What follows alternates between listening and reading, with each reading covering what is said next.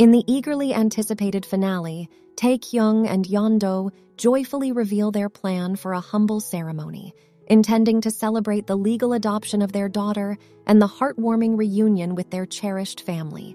A piece of news met with utmost delight, especially by Grandma Gyum-sil and the parents.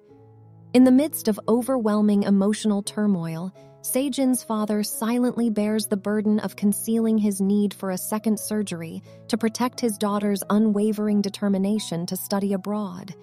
Yet, on the brink of her departure, a crisis ensues as Jang Ho loses consciousness and is rushed to the emergency room, leaving Se Jin in a state of shock, confusion, and fear, magnified by her mother's anguished cries.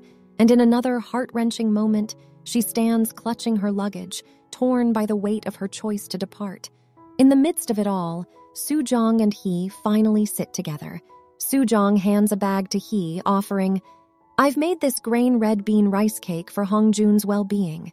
Please ensure he enjoys it," presumably, following he's earnest appeal to Soo-jong for continued financial aid for the child's medical costs. Soo-jong will provide her support, and in a heartfelt gesture of thankfulness, he embraces her tightly.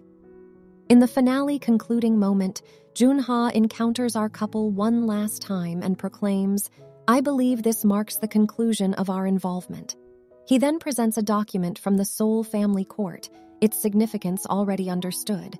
It officially recognizes baby Ha-nul as Tae Kyung's daughter, bringing the finale to an end and leaving us to wonder if there will be any glimpses into their future, perhaps a few years down the road.